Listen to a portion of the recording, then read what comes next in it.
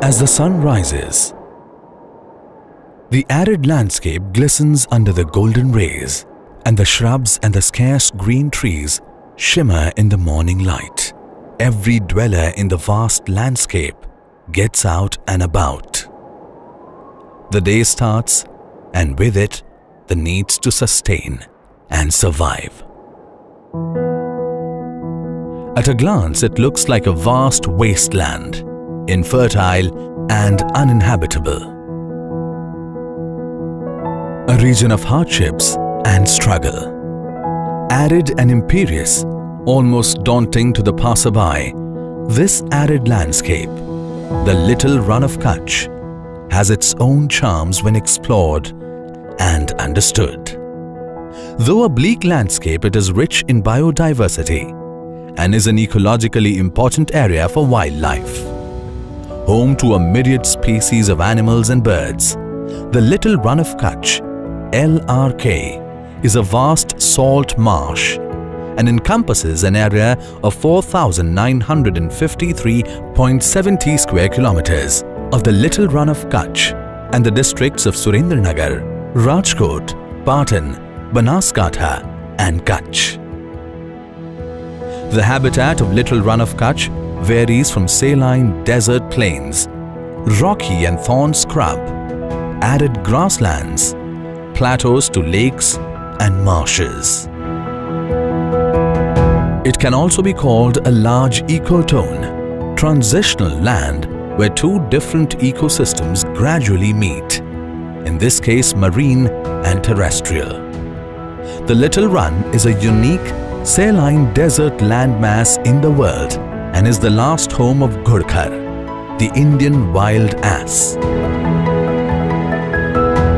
The Rann's uniqueness lies in its characteristics of being both deserts and wetland. The inflow of marine water here is from the Gulf of Kutch, and the rainy season causes the land to become one with the sea. The little Rann of Kutch has a variety of wildlife, including the Gudkhur, Asiatic wild ass, that is not found elsewhere. The wild ass is a handsome chestnut brown member of the equus genus, horse family. Wild ass sanctuary in this Rann is the home of Asiatic wild ass or Khur, one of the most endangered species in the world. It was established as a sanctuary on the 12th of January 1973. Most of the area of the sanctuary is grassland, which is also called bait. The Indian wild ass, also called the Gudkhur or Khur in the local Gujarati language, is a subspecies of the onager native to southern Asia. As of 2016, it is listed as endangered by IUCN.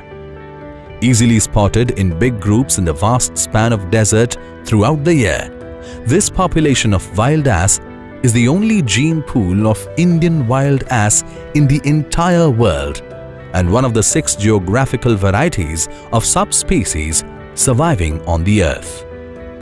Known for its stamina and surprising speed, they can run at 24 kilometers per hour for 2 hours and take that to 70 kilometers per hour in sprints.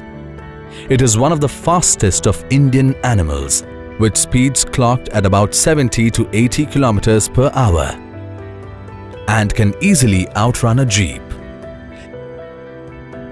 The Indian wild ass, as with most other Indian wild ass subspecies, is quite different from the African wild ass species.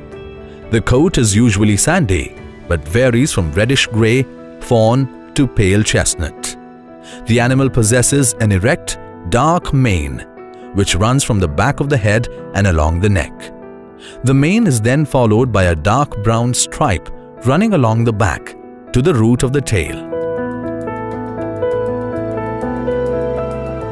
With the arrival of monsoon, the landscape changes dramatically when an entire sanctuary area is filled with shallow fresh water. This stagnant water offers a vast feeding ground to the famous Kutch prawns and several other birds, fish and invertebrates. The seasonal dynamics of mixing of tidal water from the Gulf of Kutch and the nutrient and silt-loaded monsoonal runoff water in the vast expanse of LRK support a very rich diversity and abundance of brackish water prawn and fish species. Metapenois kutchensis is an endemic prawn species that occurs only in the Gulf of Kutch and uses the vast flooded expanse of LRK as their nursery ground. In the LRK landscape, the Surajbari Creek is known as the traditional prawn fishing grounds. Except in few locations, prawn fishing activities are seasonal in nature. Among all the fishing sites, amount of rainfall mainly determines the number of fishing days. The actual fishing days are quite limited and mainly determined by tidal pattern and wind direction and speed. The length of the fishing season depends on how frequently the Rann is inundated. Fishermen from nearby villages and many of their relatives from other parts of Gujarat migrate to the Rann with the onset of monsoon.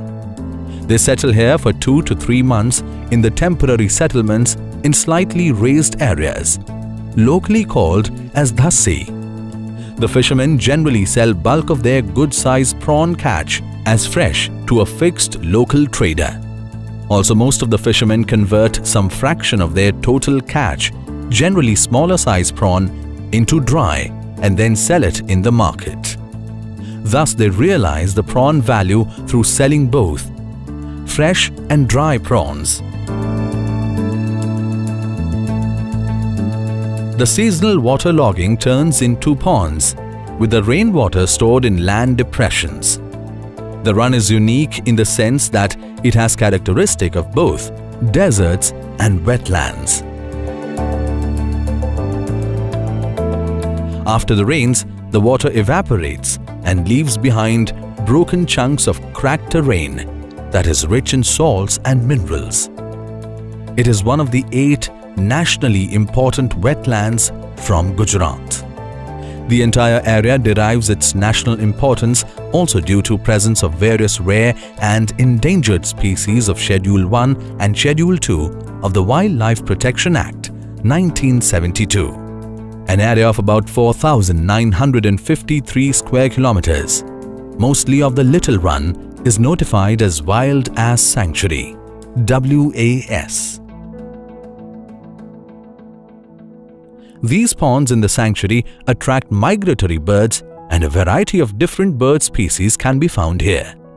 Pelicans and lesser flamingos can be seen in a large number here. This sanctuary attracts many internationally threatened birds like Hubara bustard, Dalmatian pelicans, hawks, harriers, and falcons. Many of these birds migrate to these areas, which falls on the migratory route of birds coming to Indian subcontinent. Cranes, ducks, pelicans, flamingos, and land birds like sand grouse, bar-headed geese, and francolins can be sighted here in the sanctuary. It is also home to various mammals apart from wild ass, such as the Indian wolf, desert fox, and nilgai. There are around 70 elevated plateaus or islands, locally called as baits, in the sanctuary. These baits are slightly higher grounds, interspersed with the vast matrix of Rann. These raised lands are low in salinity compared to the surrounding Rann. Baits are of 2 types, some with rocky outcrops or sandy deposits. The baits provide critical breeding habitat for wild ass during monsoon. Many of the centrally located baits like Pang, Mardak, Khichadiya, Dhoot effectively function as important breeding areas in the LRK landscape. Of all these baits in LRK, Pang bait is the largest and Mardak is the highest bait. The only bait that has permanent human habitation in LRK is Nanda bait. Human presence is substantial also in Vasraj Solanki bait due to the presence of a temple here.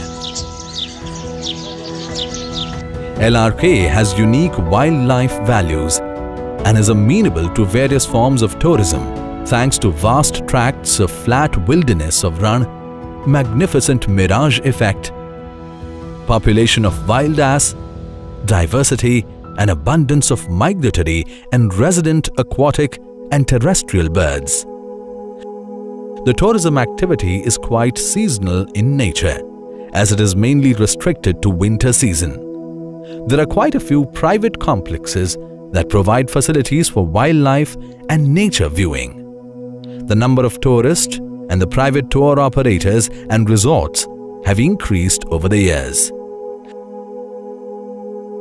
Temporary human settlements can also be seen in LRK, and amongst them, the sizable tribe found here is that of Agaryas, the salt pan workers.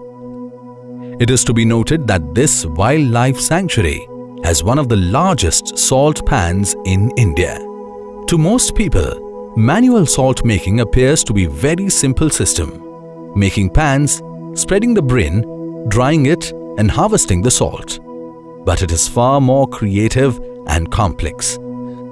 Approximately around 10,000 Agarya families are involved in the inland salt farming in LRK between the months of September to May.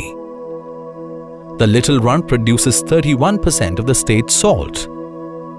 There are about 50,000 Agaryas who are engaged in salt production work in Little Rann. Large portion of Little Rann of Kutch has been covered by Prosopis chilensis.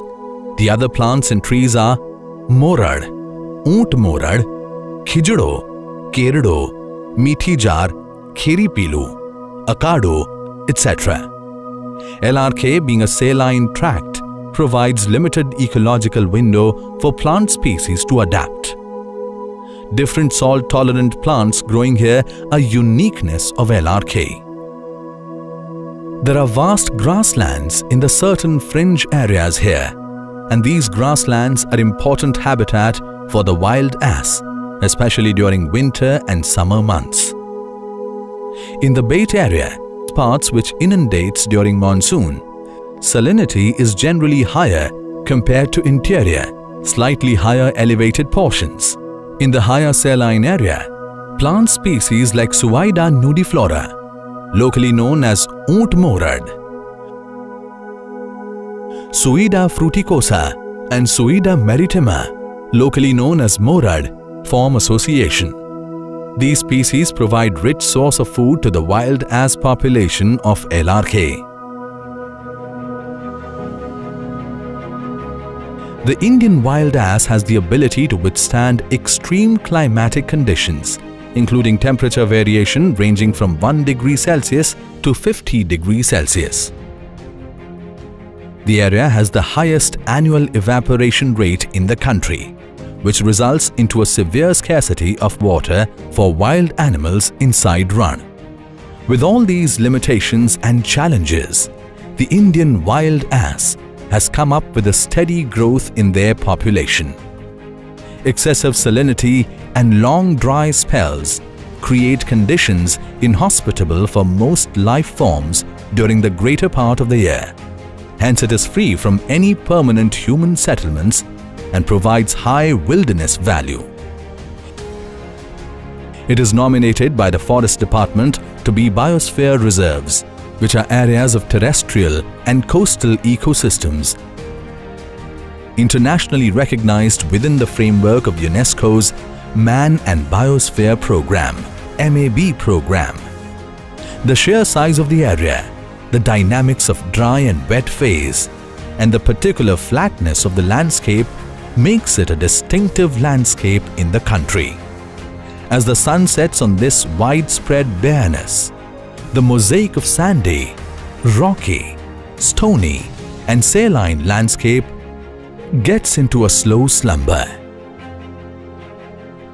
The wild slips into quietude, a scenic and serene end of the day, an overwhelming silence that speaks about nature's splendor.